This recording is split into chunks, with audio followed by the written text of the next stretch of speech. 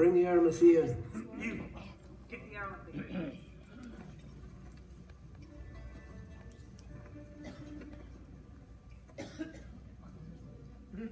As if they burst. Tribune, see this?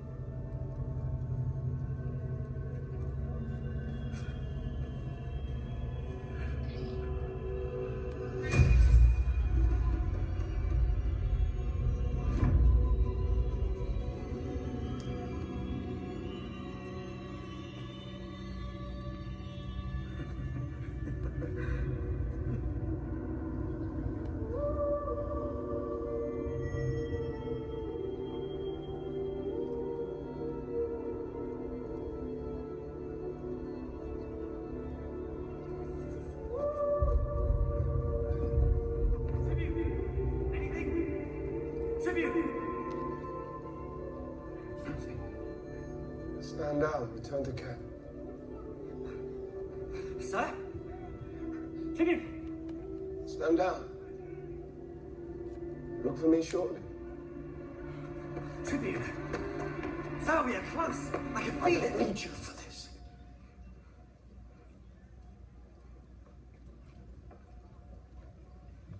I don't need you. Sir.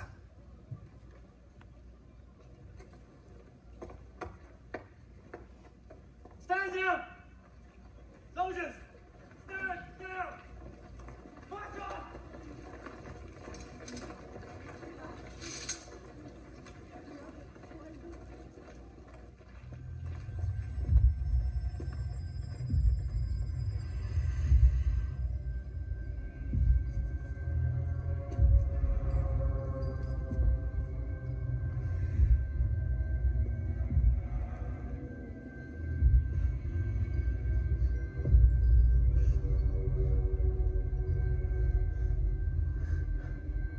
Welcome, Claudius.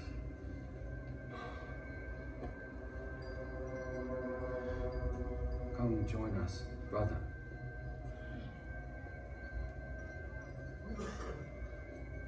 There are no enemies here.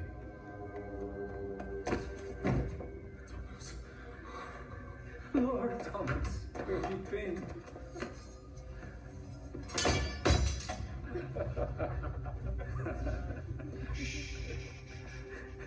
Sorry.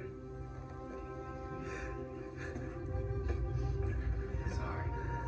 Why are you sorry? Because I left you. I'm alive.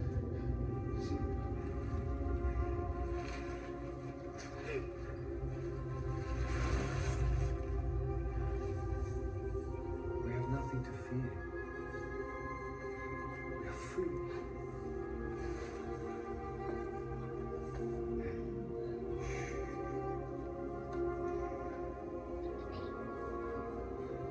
Touch this.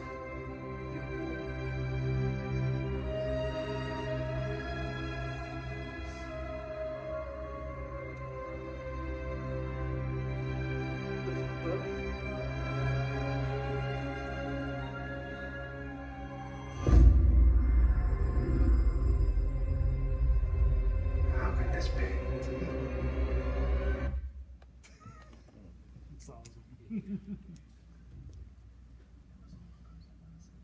What an amazing event that happened as Jesus, who was dead, came back to life.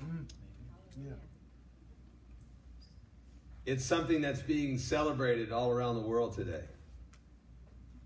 And yet, when it actually happened, only a few knew about it. Don't you catch the power in that? That's something that happened that was really, in the day and age in which it happened, it was very insignificant. Because nobody knew. But it is an event that changed the world and is still changing the world. You know, I expected this morning to be really tired. It's been a great week having these Holy Week services, and I just thought, man, by Sunday, I'm going to be so wiped out. I told Tim, I called him this morning, I was checking to make sure that we didn't have another pond inside the church. And he said, no, man, everything's great. I said, dude, I feel so good this morning. I really do. I mean, we've had an amazing week. If you've been able to be a part of any of the services, we've essentially been touching on all of the statements that Jesus made as he was hanging there on that rugged cross. The first night, we looked at the statement that he made when he said, my God, why have you forsaken me? Such ominous words. He had had such an intimacy with God, such a closeness with his Father. And it was at that moment when Jesus took on the sins of all humanity, when he was carrying, as 1 Corinthians says, he who knew no sin became sin. And at that moment, he experienced the separation from God. He experienced the distancing from his Father. And that was the one thing that caused him to cry out.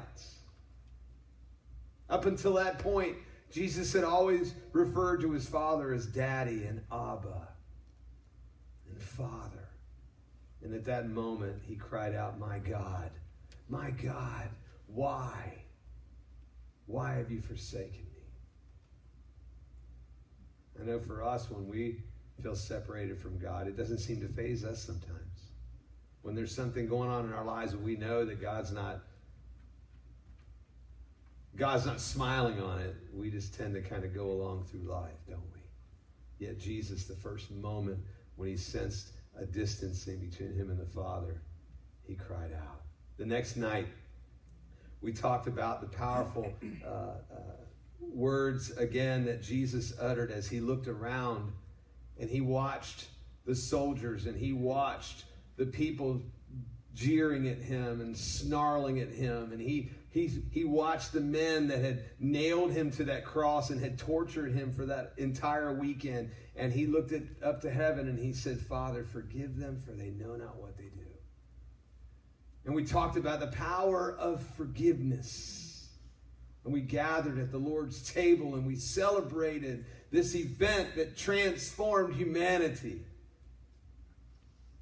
And then on Friday night, we looked at the kind of the insignificant phrase that I have read so many times, where Jesus was there on the cross and obviously spent of his energy, and his mind was beginning to reel, and he was beginning to feel the weight of our sin. He was beginning to feel the weight of that moment, and he says, I'm thirsty. I'm thirsty. And we looked at the fact that there was a dual meaning for that phrase, I am thirsty. In one way, yes, he was thirsty because the crucifixion was notorious for causing dehydration. But we also saw that Jesus said, the scriptures must be fulfilled. It had been told in the Old Testament by the psalmist and the prophets that this Jesus would be nailed to a cross and that he would be thirsty, and that they would offer him vinegar as a means to satisfy his thirst. And then we also noticed that Jesus was revealing his humanity in that moment. Not only was he God the Son, but he was also the Son of Man, fully God and fully man. And then last night, Pastor Tim nailed it. Nice pun. No, actually, Mike said that on Facebook the other night. Oh, gosh. When we talked about how Jesus said those awesome words when he said, it is finished, and then he bowed his head. And so last night we considered the power of how the completed work of Christ frees us and enables us and empowers us to live the life that he calls us to live. And so as you see the pieces of paper with the nails there, those are sins and people's struggles and things that they have been dealing with. And we brought those things last night and we nailed them to the cross, signifying that it's no longer I who lives, but Christ who lives within me. And so this morning, I wanted to bring this series to a close, and I wanted us to not only think of the words that Jesus said while he was on that cross, but I want us to consider the power of his words after he came out of that tomb. The power of his words after he made his exit from that tomb. That new life that Jesus offers us. That incredible ripple effect that happened when Jesus stepped out of that tomb. That ripple effect, what he put into motion that early Easter morning is something that is still being felt today. While we live in a world that is full of death and decay and every other vile thing that you and I can imagine, that humanity can imagine, all of the tragedies and the things that people face every day, the resurrection of Jesus offers us new life. It offers us new hope, and it changes us. I look at that Roman soldier from the movie Risen, and he was one who was there watching it happen. He was one who was there to make sure that Jesus was dead. He was the one that was there to make sure that the body was put in the tomb. He was to make sure that the tomb was sealed. He was to make sure that nobody would snatch the body as had been rumored would happen. And yet, you saw it when he saw that tomb was empty. It changed him, and if you remember the movie, he was he was confused, and but something happened in him as he dropped that sword. In essence, he was dropping his old way of life. You see, the resurrection has a power to change us. Still has the power to change us. I want to read this to you. I found this from Max Lucado. It says, on Saturday, Jesus is silent. So is God the Father. He made himself heard on Friday. He tore the curtains of the temple. He opened the graves of the dead. He rocked the earth. He blocked the sun of the sky. And he sacrificed the Son of Heaven. Earth heard much of God on Friday, but nothing on Saturday. Jesus is silent. God is silent. Saturday is silent. Easter weekend discussions tend to skip Saturday. Friday and Sunday get all the press. The crucifixion, the resurrection command our thoughts, but don't ignore Saturday. You have them too. Silent Saturdays. The day between the struggle and the solution, the question and the answer, the offered prayer and the answer thereof. Saturday's silence torments us. Is God angry? Did I disappoint him? God knows Jesus is in the tomb. Why doesn't he do something? Or in your case, God knows your career is in the tank. He knows your finances are in the pit. He knows your marriage is a mess. Why doesn't he act? Why? What are you supposed to do until he does? You do what Jesus did. You lie still. You stay silent. You trust God. Jesus died with this conviction: you will not abandon me to the grave, nor will you let your Holy One see decay. Jesus knew God would not leave him alone in the grave. You need to know God will not leave you alone in your struggles. His silence is not his absence. His inactivity is never his apathy. Saturdays have their purpose. They help us to feel the full force of God's strength.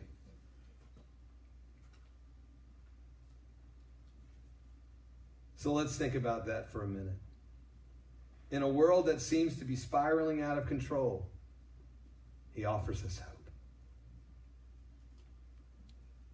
We see it all the time. We don't have to look far. Now, with the invention of social media, everything's instant before us.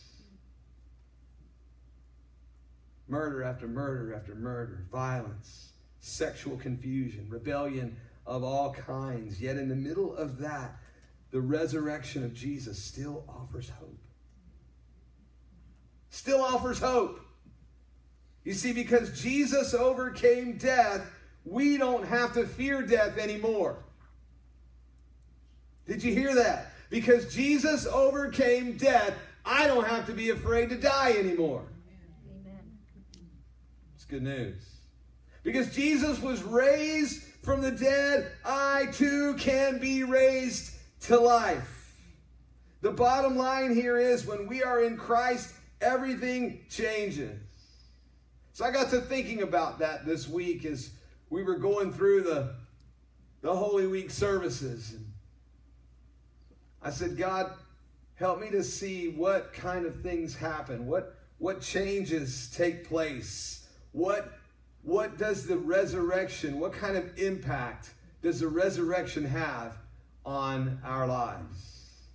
And so I want to give you 4 things that I feel happen as we read the text, the stories of Jesus coming back to life. What are 4 things that I noticed? These are 4 things I noticed as Jesus was raised from the dead. The first thing I believe the resurrection gives us is it can give you a sense of contentment. Contentment is a lost art, isn't it? Come on. It sure is. No one is content anymore, are they? Every good salesperson is counting on it. Every company who pays the money to advertise their product is hoping that we never change. They spend billions of dollars every year banking on this truth that we are easily dissatisfied with life. That's why the new cars just keep getting cooler and cooler. That's why every new iPhone that comes out has just a better camera than the one before. Right? It's faster. It's bigger. It's got better screen quality. It's got on and on and on and on. Why do they do that? In fact, we were talking about this when our elders, when we prayed this morning. When you buy your product, whatever it is you buy, they've already created a better one. I hate that. It's banking on our addiction to being dissatisfied with life. I believe this is one of the greatest reasons why the divorce rate is so high. When I don't feel, when I've lost that love and feeling, I won't break into song. Not on Easter Sunday. Right? We begin to try to find other ways to fill that gap. Well, the writer of Hebrews tells us this. Now may the God of peace, who through the blood of the eternal covenant brought back from the dead our Lord Jesus Christ, that great shepherd of the sheep, and he equips you with everything good for doing his will. And may he work in us what is pleasing to him through Jesus Christ, to whom be glory forever and ever. Amen. You see, the risen Savior, the victorious one, helps us to experience contentment despite our inability to be content. The God of peace helps us to find peace when we aren't even looking for it. When we're trying to fill that void with something else. Remember in John 14:27, and this isn't in your notes or on the screen, this is I won't charge any extra. John 14:27, Jesus said, my peace I leave with you. My perfect, in the Amplified Version, my perfect peace I give to you. Not as the world gives do I give to you. Therefore, do not let your heart be troubled, nor let it be afraid. And then it says, let my perfect peace calm you in every circumstance. And let my perfect peace give you courage and strength for every challenge. You see, the resurrected Savior gives to us a sense of contentment. He gives contentment to those whose lives are filled with chaos. He gives contentment to those whose lives are filled with confusion. He gives contentment and perfect peace, and he brings a calm in every circumstance. And he gives you courage. Courage. Doesn't that sound nice? Doesn't that sound nice? Yes. I think it does. That's what the resurrected Savior can do. Another way I believe the resurrection impacts our lives is it also gives us clarity. Clarity. Clarity. Clarity? Seriously? What is clarity? Is that a sinus medicine or something? Because I don't know what it is, because I don't know how to experience clarity. I don't even believe it's possible anymore. Our minds are so cluttered these days. There are so many things that get in the way, so much confusion, so much craziness. How is this even conceivable? Well, after the disciples had watched their only hope die, after they had seen Jesus tortured and beaten and battered and his back ripped open and all the things that they watched take place at that cross, I'm sure they had the same feelings that we have. So much chaos and confusion. It says when the women went to the tomb that morning, they were devastated. They were puzzled. They were doubting. They were just confused. And understandably, they had seen him die. And as they were leaving the empty tomb, they encountered an angel. Not something you see every day. Right? No. They asked the angel where they had taken the body of Jesus. And here's what the angel said in Luke 24. He ain't here. Oh, wait, that's Southern language. He is not here. That angel might have been from South Carolina. He ain't here. He's risen. Remember how he told you while he was still with you in Galilee, the Son of Man must be delivered over to the hands of the sinners, and he must be crucified, and on the third day he'll be raised again. What was that angel doing? He was reminding them the words that Jesus said, and he was bringing clarity in their lives. See how that is? He was helping them to remember what Jesus said. I don't know about you, but sometimes when I'm in the middle of it, I kind of forget what Jesus said. Sometimes I have people, angels like Tim and my wife, who remind me of what Jesus said. Or they'll say, hey, didn't you say this, this, and this? I'm like, you know what? Stop listening to me on Sunday. Just stop. Right? Jesus brought clarity to these poor, distraught women. The words of Jesus gave them clarity in the chaos. They were distraught and discouraged and desperate. And the angel reminded them about the things that Jesus had said. In Matthew's gospel, it says that the angel said to the woman, do not be afraid. For I know you're looking for Jesus who was crucified, but he's not here. He's risen just as he said. Come and see the place where he lay, and then go tell the disciples. Don't keep it to yourself. When God gives you that clarity, you need to tell somebody. Tell him he is risen from the dead, and he's going ahead of you into Galilee. Probably to warn them, because like when the soldier walked in and he saw Jesus, it was like, oh my God. And then Thomas runs in and he was telling the truth. He's alive. You see, God gave these women and God gave those disciples complete clarity. He gave them understanding as he told them to let the others know that Jesus told the truth. He's alive, giving them clarity and hope. And he gave them something to say. Another way I believe the resurrection impacts our lives is it helps us to understand our calling. Helps us to understand our calling. Look at the person next to you and say, I'm called, so are you. I'm called, so are you. I know what you mean by You're called.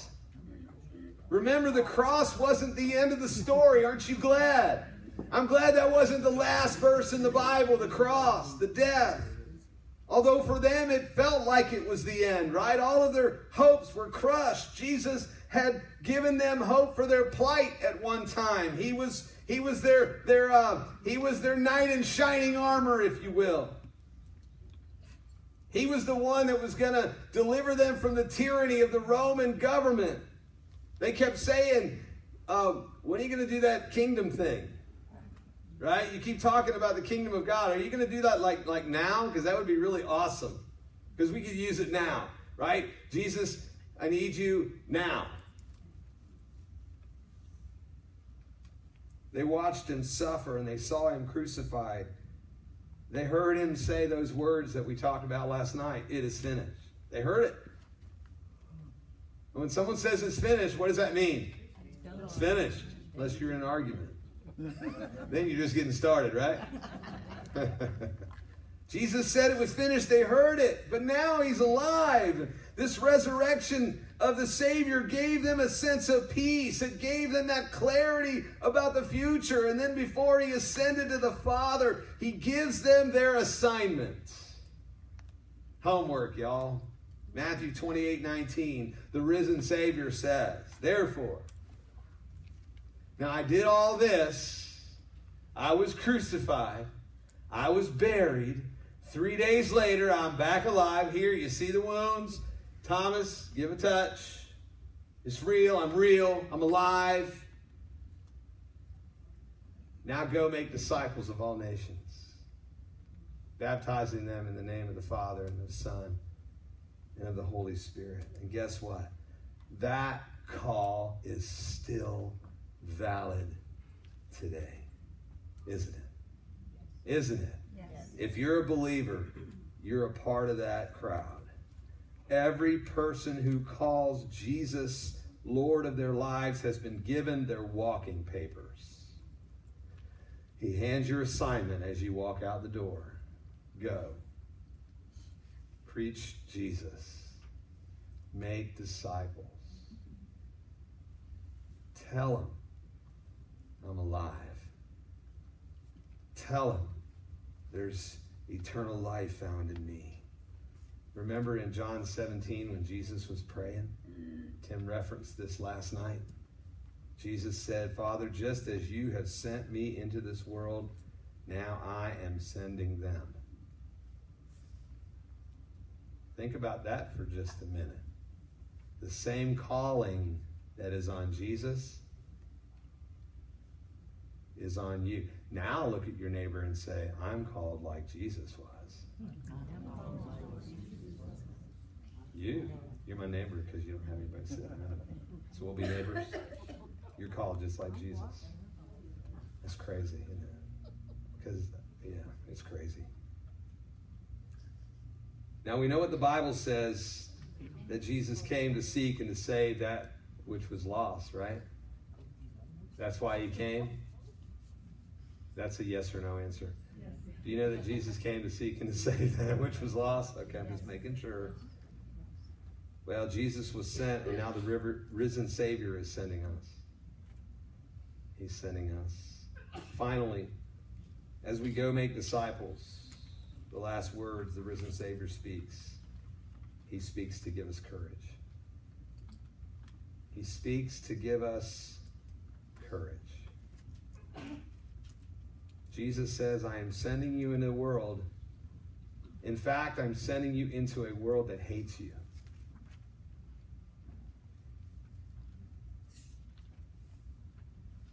Thanks. Could you have done a little something different there?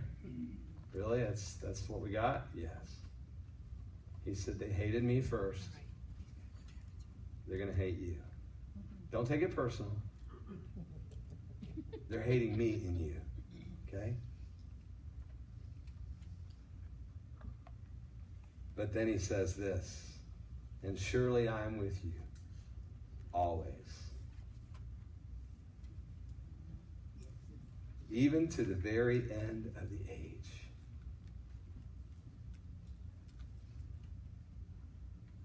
I don't know about you, but that helps. It helps me. Maybe it just helps me. Maybe I'm the only person in the room that it helps. Does that help you? Yes. To know that as you go, as you are going and preaching Christ, as you're going and making disciples, as you're telling people who Jesus is, as you're living that life and walking that life and doing the things that God calls you to do, he says, I am with you. You see, the resurrection is more than just a one-time event. The resurrection gives us the hope and the courage that God will be going before us, that he is standing behind us, that he is walking beside us, that he is taking up residence inside of us, giving us courage as we go. I invite you to stand and bow your heads with me today.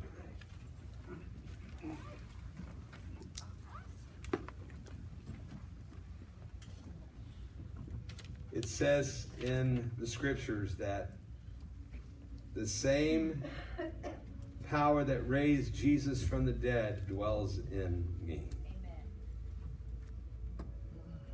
I read that. I hear it. I think I get it.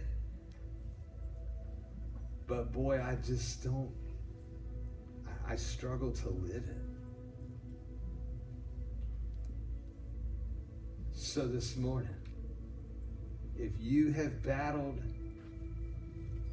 if you have struggled with that aspect of your walk with Jesus, that it just seems so inconsistent,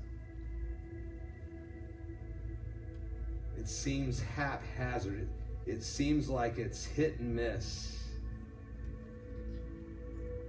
And this morning you would say, God, I want to be all in. I want to have that clarity in my life that you gave your followers. I want to be content. I want to learn how to be at peace with where I am. And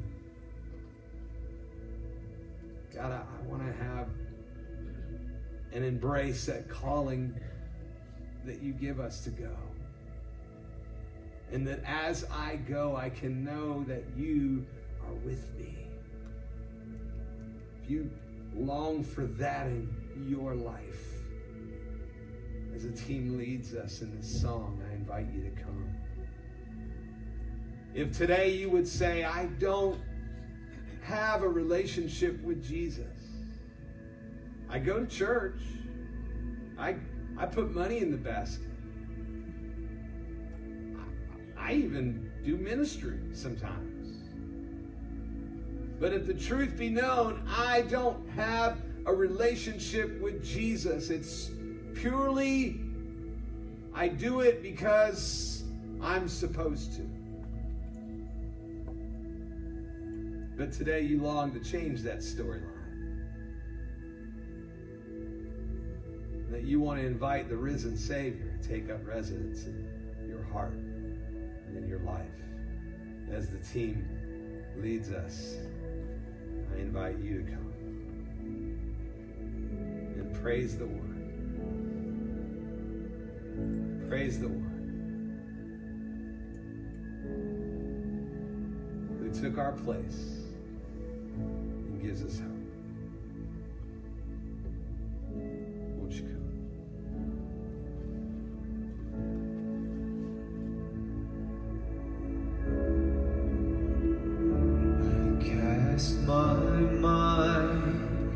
to Calvary, where Jesus bled and died for me. I see his wounds, his hands, his feet, my Savior on that cursed tree.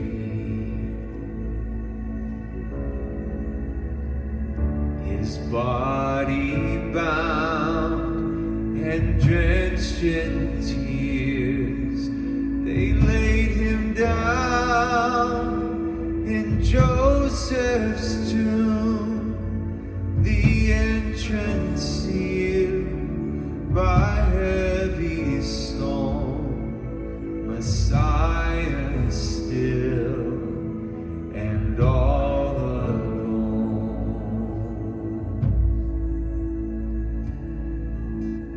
Oh, praise the name of the Lord our God. Oh, praise his name forever.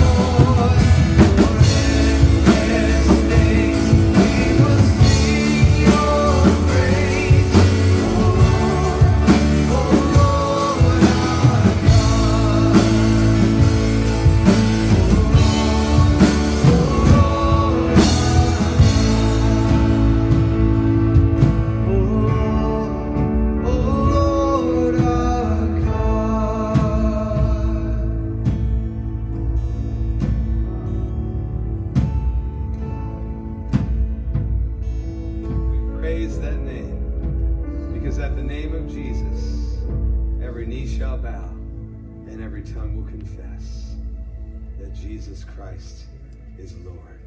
And it's in his name we pray. We give glory and honor and majesty this morning, Lord. We honor you and we thank you. We thank you that the cross wasn't the last word. We thank you that the tomb wasn't the last word. We thank you that he's alive. Hallelujah. And everybody said, Amen. Thank you, God. Thank you, God. Hallelujah.